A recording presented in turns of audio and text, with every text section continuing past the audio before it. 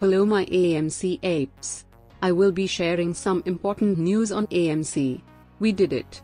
We closed above $30, which is acting as a very strong support right now. We now need to break above the $33 resistance level. Can we push and hold above this level? Hold strong and don't sell any shares, my fellow apes.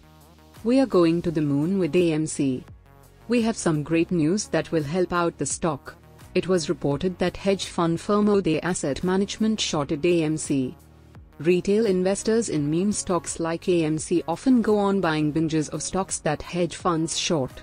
Short sales are bets that stock prices will fall. OD, the London manager of about $4.1 billion, established the position recently, according to investor letters seen by the Financial Times, the paper reported. They bought AMC in portfolios run by James Hanbury. AMC recently traded up 10% near $33 and has more than quadrupled over the past 6 months. But the stock is one of Hanbury's biggest winners, the letter said. AMC has dropped 40% over the past month. Retail investor purchases and other factors have created some major distortions and some compelling short opportunities in the market, they said in its letter.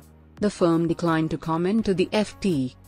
TheStreet.com founder Jim Cramer mentioned AMC in a tweet Thursday. To be helpful to my Wall Street Bets fans, make choices today, Robinhood and $AMDV, $GME and $AMC. As I question your firepower, I wonder if your helpful mentions to me will keep all four in the air. As always, Jimmy Chill thanks you for all of your help, he said.